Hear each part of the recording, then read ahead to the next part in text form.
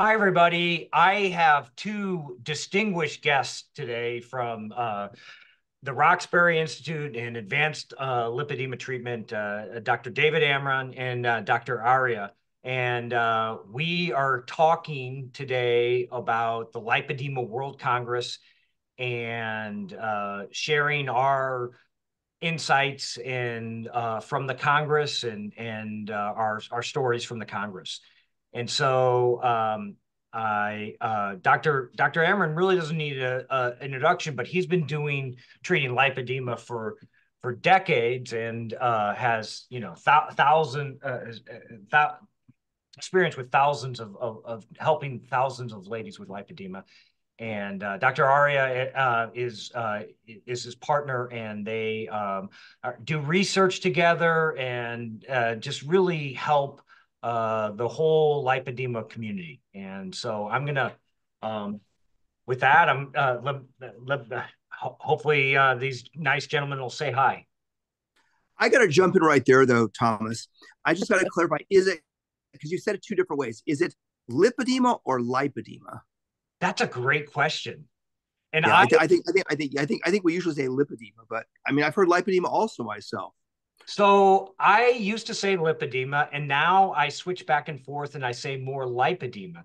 And the Wow. reason is to distinguish it from lymphedema. So if you say lipedema, it sounds a lot like lymphedema. If you say it, especially if you say it fast. And so And this is lipedema, this is a great place to start with because it's part of the problem about awareness of this disease. I mean, it's lipedema. Now you're saying lipedema. In many times it was called lipoedema. It's confused with lymphedema. I think that I think it wasn't taught to us in medical school because it was given this kind of like weak name with things. We talk even at the Congress, World Congress, we talked that maybe renaming it lipofibroedema and this and that, but it's really interesting. It's got a funny name, lipedema. But if you say lipoedema, if you say lipoedema or lipedema, then it kind of sounds like liposuction you're tying into it too, which, in some ways you might want to stay away from with the naming of it. yeah, I know. So I think this is a great discussion, but I don't have a dog in the fight. But again, when you speak to the British, or they're definitely going to call it lipedema, and they're going to because or at least if there's they spell it like they would say that, yeah. Yeah, but although we like to follow the British because they're the British, right? And I love the way they speak. They really never had anything to do with the development of the disease originally, right? Because we know it came from the Americans at the Mayo Clinic in 1940, Yeah. right? Yeah, for sure. For sure. So, I mean, yeah, that's a good point. And yeah, so you know, do you want to so maybe we'll get into the Congress, and we'll start with Dr. Arya's presentation. And so I'm gonna and then we'll talk more. So I'm gonna share the screen and kind of a couple so you guys can see my screen. Can We you? can see Can it. I ask you a Yes. question? Because I know we're here at our homes on the weekend. Somebody's vacuuming outside my bedroom. Can you guys hear that noise going through? Is that disturbing? No, No. No. can't hear a thing. All right. Um, so this is Dr. Arya in action right there, live shot of him at the podium talking about his study with the GLP agonists.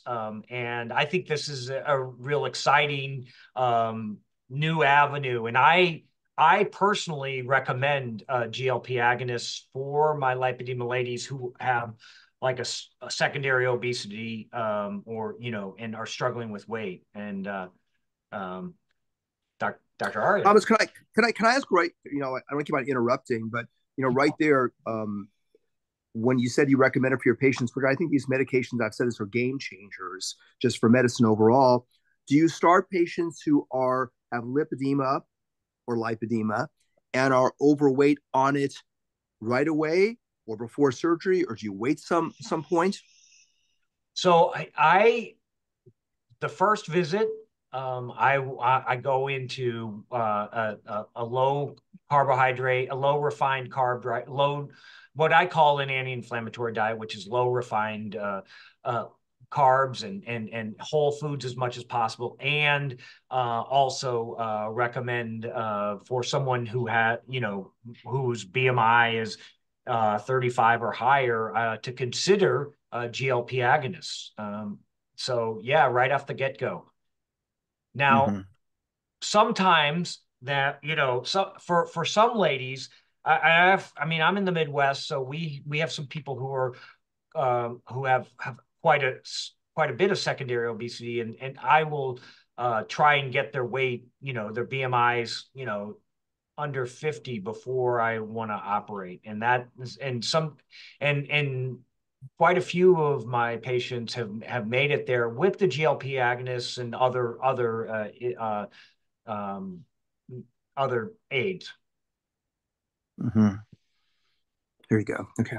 All right. Yeah. I mean, I think it's I've and I want to get on to Dr. Aria's talk because it was so important. But I think the use of these of GLP-1 agonists in lipid patients is a very important topic and really interesting topic. Currently, I think it's used in our practice a lot for patients after surgeries that are needing continued weight loss with things. As we know, a lot of these patients after the surgery, because you're removing all that hormonally active fat, and probably it's the estrogen, begin to then lose weight. But I think in patients months later that are not losing weight, I think that's really a great role for these GLP-1 agonists. I think they generally improve more of the so-called non-lipedema fat with the weight loss part of it, and less proportionately with the lipedema involved areas.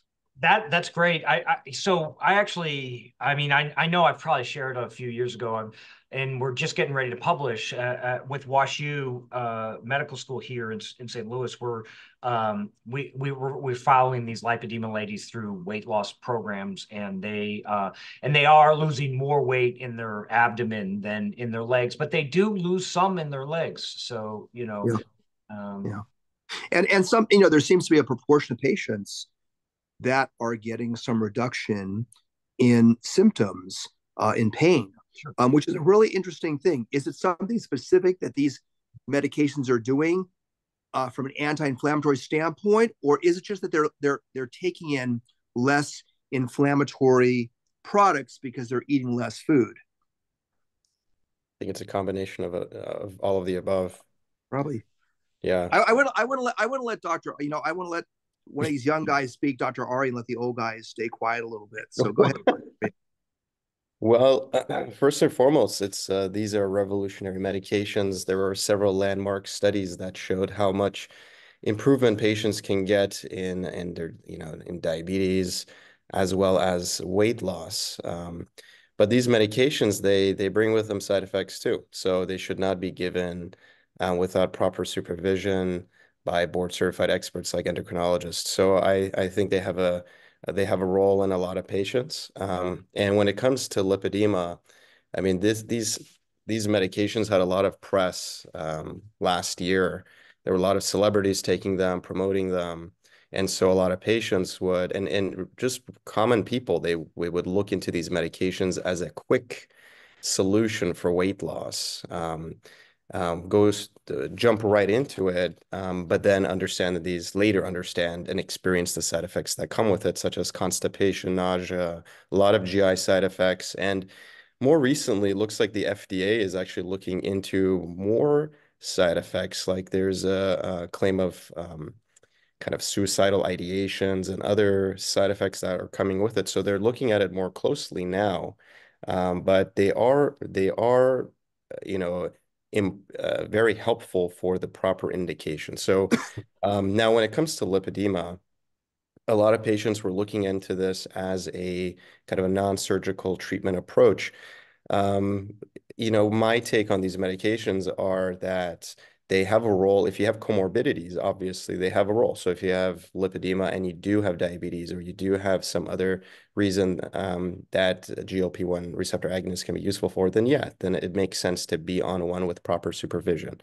But when it comes to just strictly treating lipedema, I think that a lot of our experience has been anecdotal, and we've seen a lot of patients come into the practice on GLP-1 receptor agonists. For the purposes of just lipedema, in my opinion, they either have been delaying the proper treatment. If the patients need to get liposuction surgery, they've been delaying them, or they strictly haven't been really helping as much. Now, obviously, there are cases where patients do see a little bit of improvement in volume reduction. They do see a little bit of improvement in pain, but they are a very small fraction of a lot of the patients that we've been seeing on these medications who come for consultation. Now, these medications do have some sort of an anti-inflammatory property. There are studies that have been done that show that they decrease inflammatory markers, that they increase anti-inflammatory markers as well. So they do have some sort of an anti-inflammatory role. Is this what's contributing to the reduction in pain and symptoms? It's hard to say, but it could be. So there's more research that needs to be done, definitely in these medications, but they do have risk. So they need to be done and administered appropriately with proper supervision. Wow, that was great. Yeah, really, really good. I've so again, Aria, well, a couple of things. First of all, I read a study recently that yes, they have some side effects. So most of them are gastrointestinally related.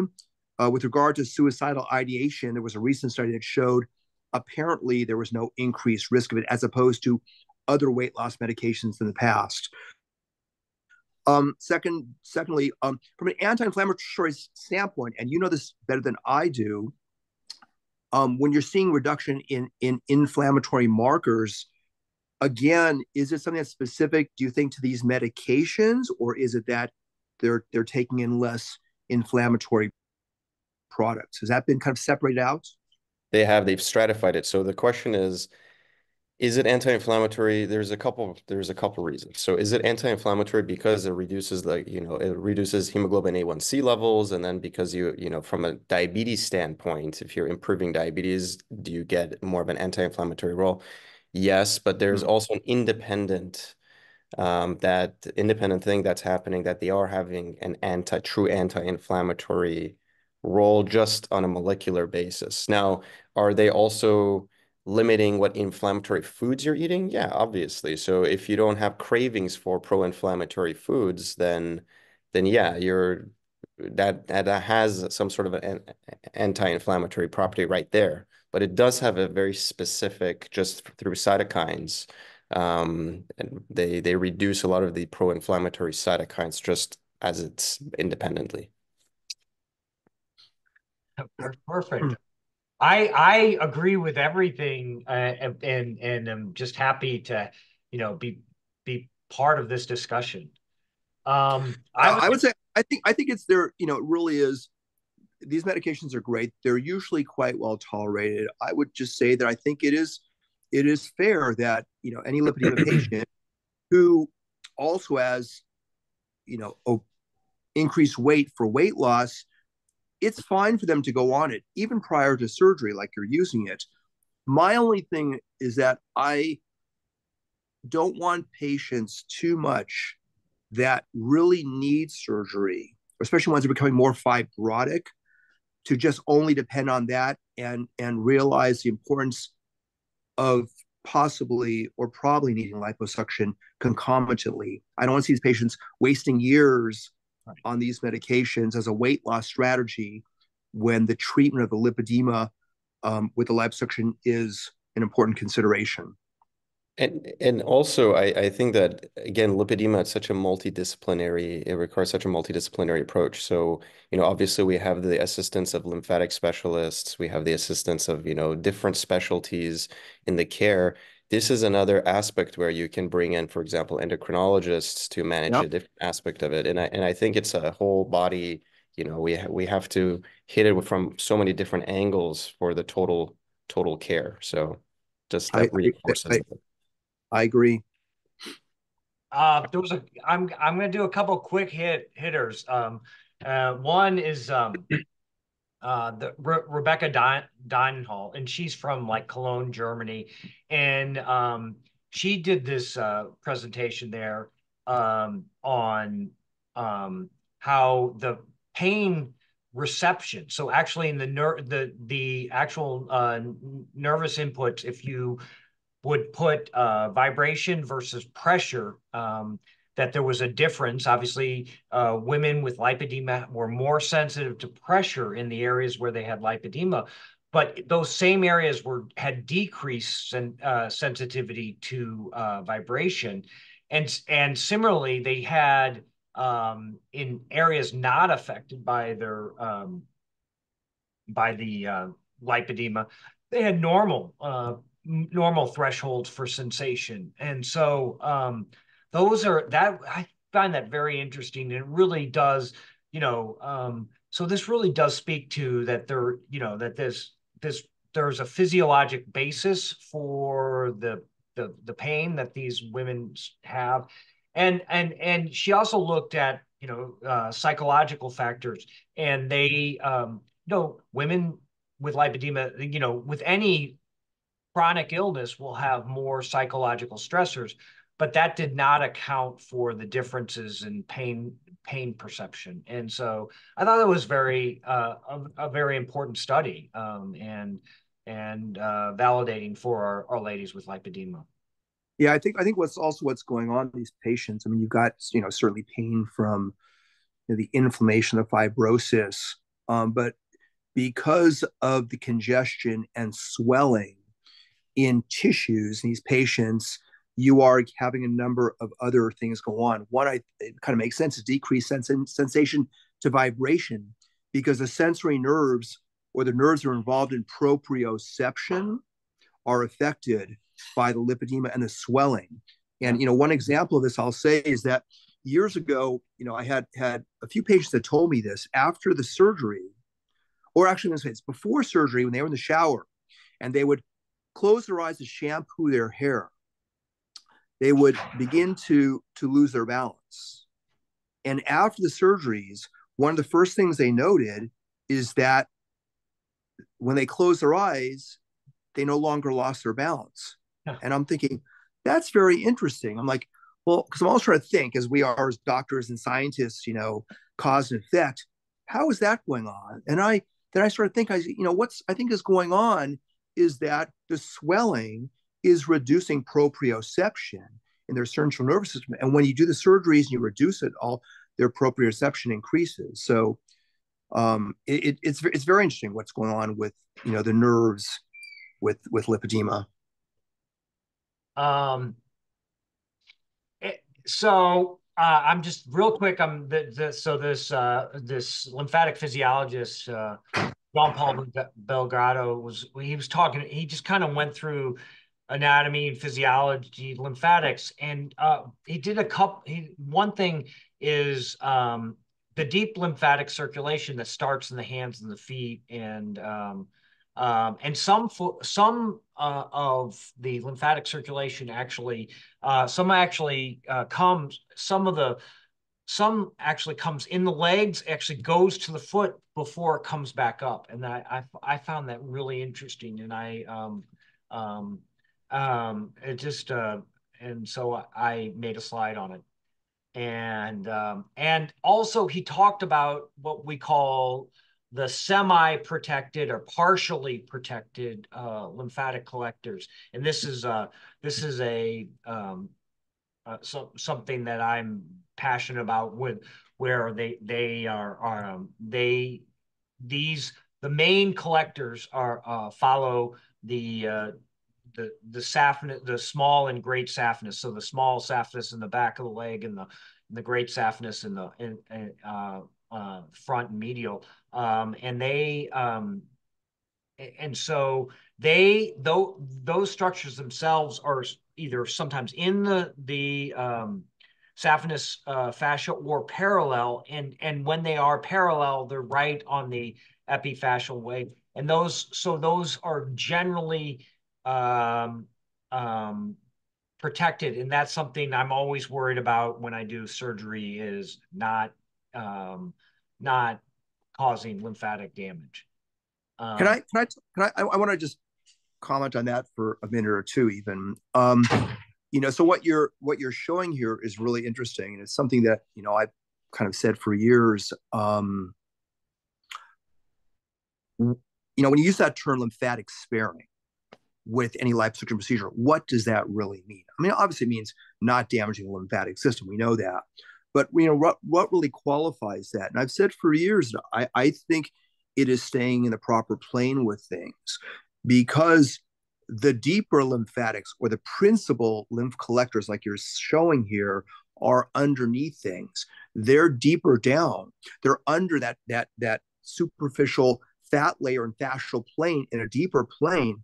And as long as the surgeon is staying in that proper, or what I call safe plane, they really shouldn't be causing lymphatic damage to the deeper principal lymph collectors. Now, if you are, completely not smart about things, and you affect the lymphatic capillaries to a great degree, I guess you can cause lymphatic damage. But I'll say something about that. It always made me think, let's say you're using certain energy-based devices, in liposuction or VASER or something like that, and a person is being very so-called aggressive.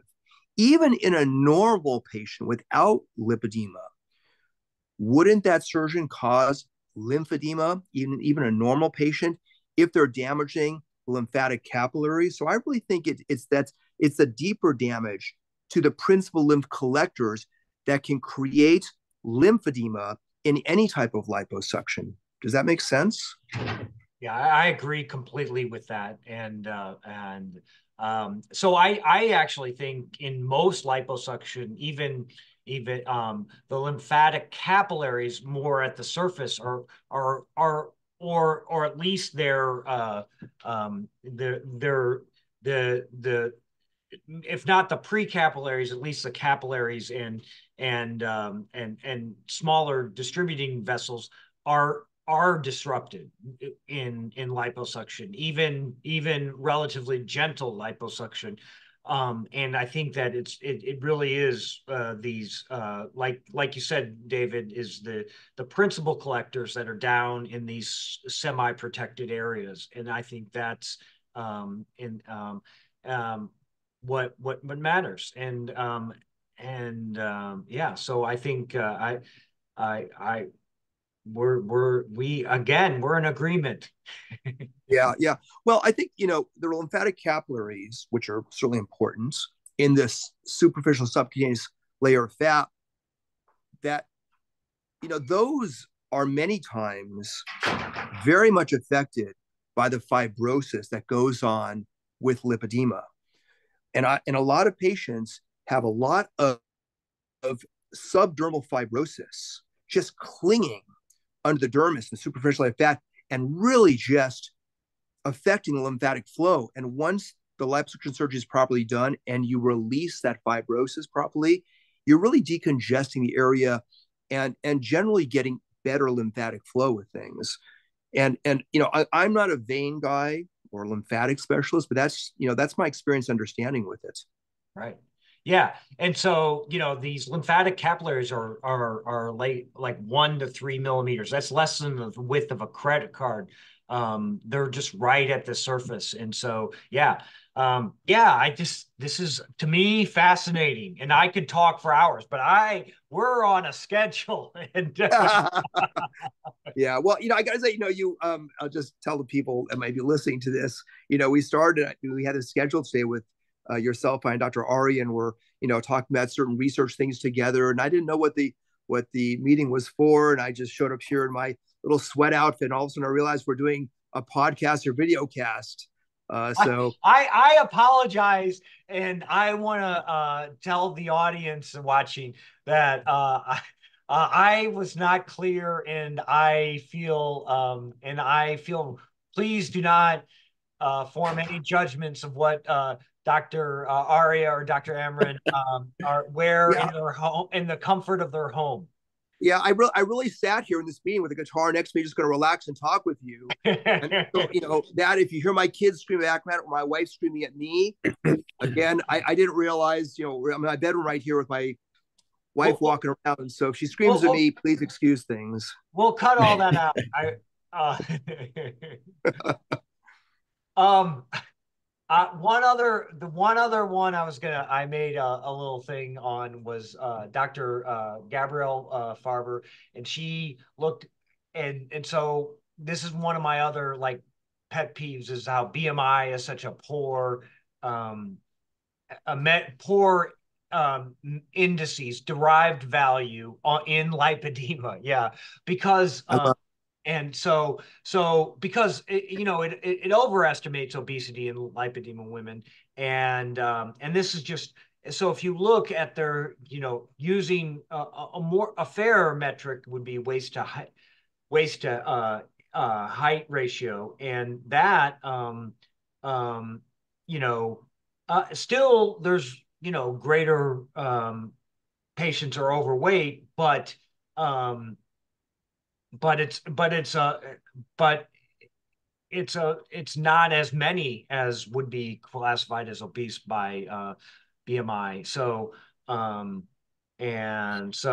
but this was a very good study where because you can waist to height ratio has a better indices of metabolic health. In other words, so your waist circumference has more to do with diabetes and other cardiovascular diseases, and so lipedema women, even larger lipedema, can have very small waists, and so when we think of obesity, we think of it in terms of its metabolic consequences, but those aren't really necessarily so for a larger lady with lipedema still with a small waist.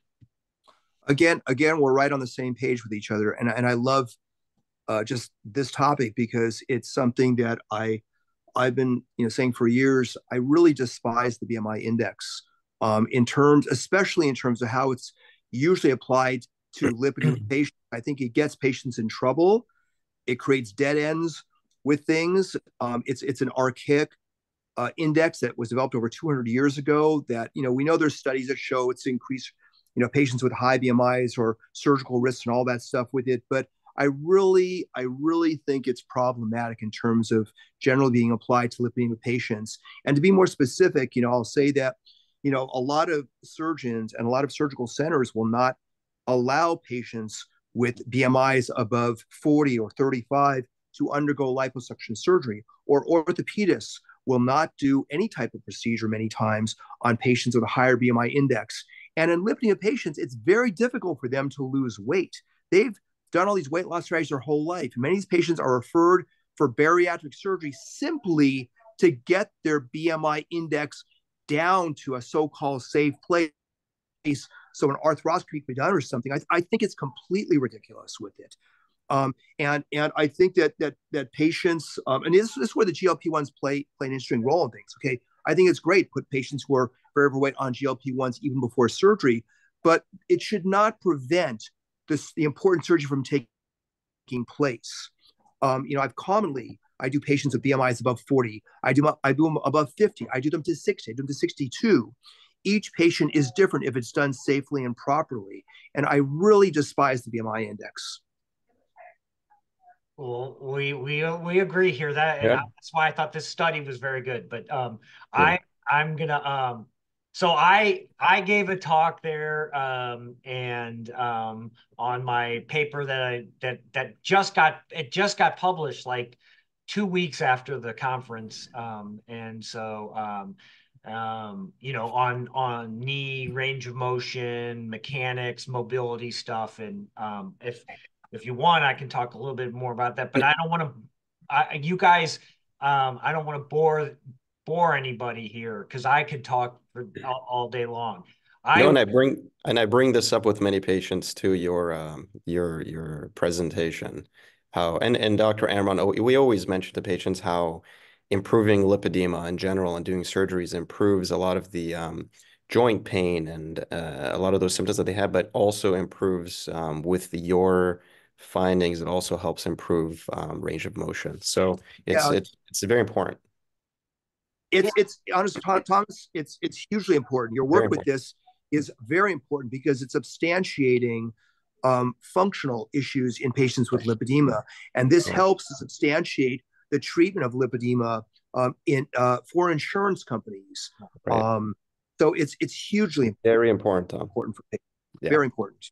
Thank you. I'm going to give another plug. Well, I'm going to give a little more detail then. And so one of the things I'm most proud of is that, so I use this NIH tool, the Promise and mobility score. And so that's standardized to the US population, and it's also used in orthopedics. And so the mobility gains from the lipedema reduction surgery were comparable or better than the mobility gains from a total knee replacement.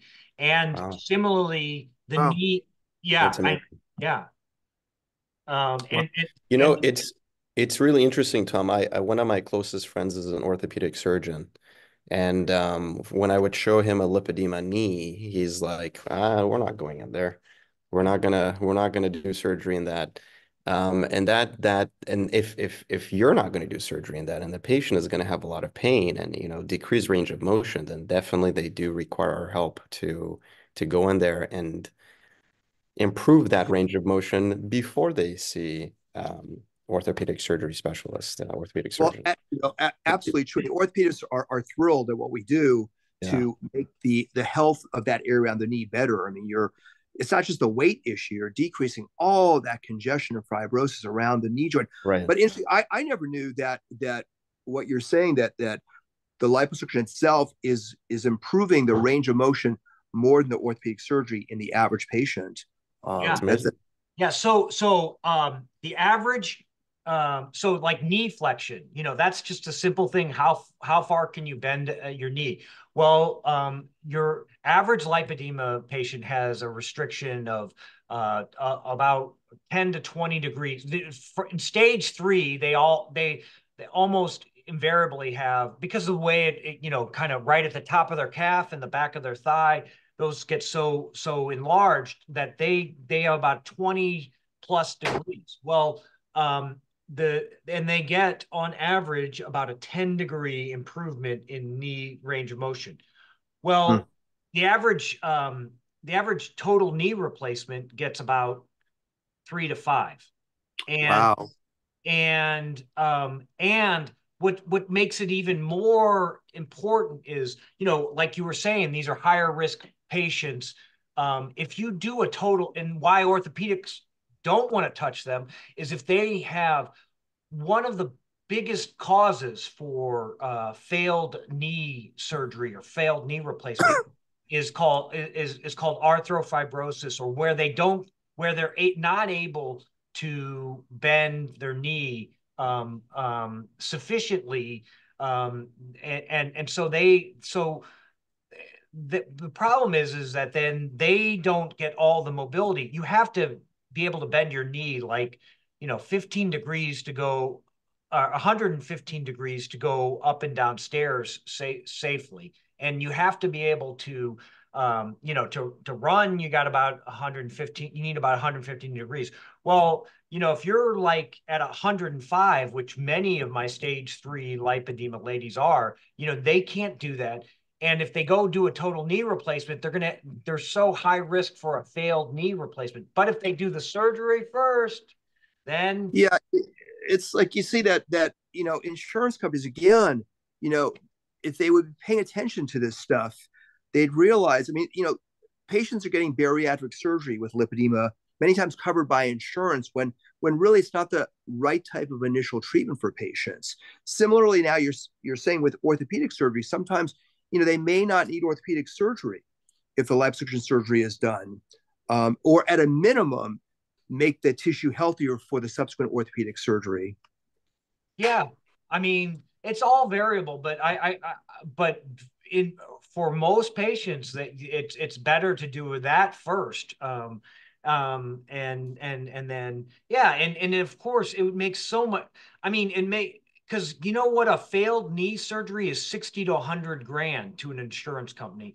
And, you know, and yeah, I mean, it makes sense for the patients. It makes sense for, everybody, Sure, insurance sure. companies, just the amount of money we spend on healthcare, all those things. If we do it, if this is, yeah. So, um, and then I wanted to, so this is, one last thing I wanted to kind of talk about. Well, one is what an amazing conference. I mean, all the people from all over the world, and it was just and then this is a picture of the uh so that's just some people, some but they're also, the second picture on the lower right is during the Delphi consensus. So I think it was really important that all these, for the first time, all the experts in lipedema gathered and then we are worked on a consensus document on what we know about lipedema and what we don't know. Yeah, I remember that. That was a really great. I feel like we didn't even have enough time for it. There was so much to go through. But going through that document, each point of it and voting on things and agreeing and disagreeing was really important. Yeah, yeah, yeah, we all made our plugs for our things. Oh, I did. Oh, I did. Yeah, I did get. Yeah, I did get to do a little surgery demonstration too. So that was it.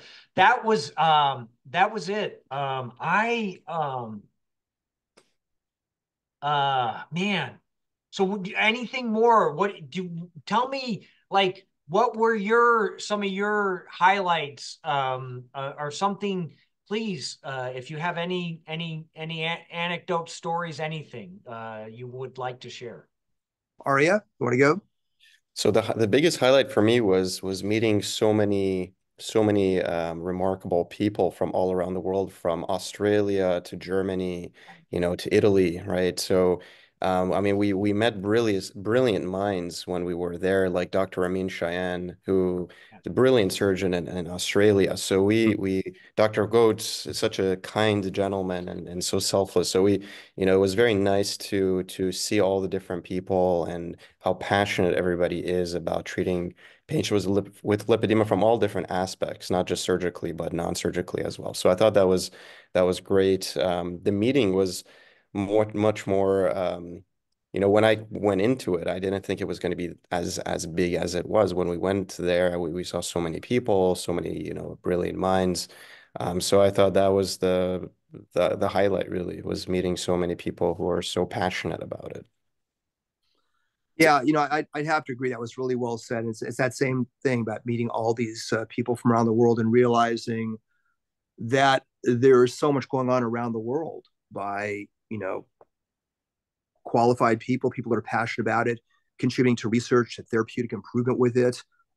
This was the first World Congress meeting. I didn't know what to expect also, quite honestly. We went there, we flew all the way to Germany. I was looking for every reason to kind of get out flying across the Atlantic, but I realized it was an important thing to do. Dr. Ari and I went together, and I decided not to speak or submit a talk for this meeting. Dr. Aria did, and I think it was a great talk. Probably next meeting I will submit a talk to it because I realize, it really is a significant meeting, and they really have it going on. So, I'm actually proud to be part of it, and I think it was great. It was great. Yeah, Tom, for me. I'll say next time. Go ahead. Go ahead. For you, go ahead. Oh, no, no, no, yeah, no. So for me too, it was like, meeting all these people. I mean, some of these people, like, Dr. Cheyenne from Australia, I've read his papers. I remember I've studied his papers, but I just, I'd never met him, and that was, a thrill. Similarly, Hakan Borson. I mean, I've been reading his stuff for years, and got got to meet him, and even, you know, yeah. So that was very nice. And then I also want to say one other thing is what I thought was really nice, the way they incorporated the patient, the lipedema patient societies into it. I thought they did, that was nice because, and they did it. I thought in a very a classy way to, you know, that I thought was, you know, maybe we should think about that for our conferences. Yeah, you know, I've been in practice about 30 years, almost 29 years, and I've been to, you know, like all of us, tons of medical conferences. I got to admit, this was, I think, the second conference I actually went to outside of the United States, but was just again so impressed. You know, it made me actually want to go to more international conferences, just overall.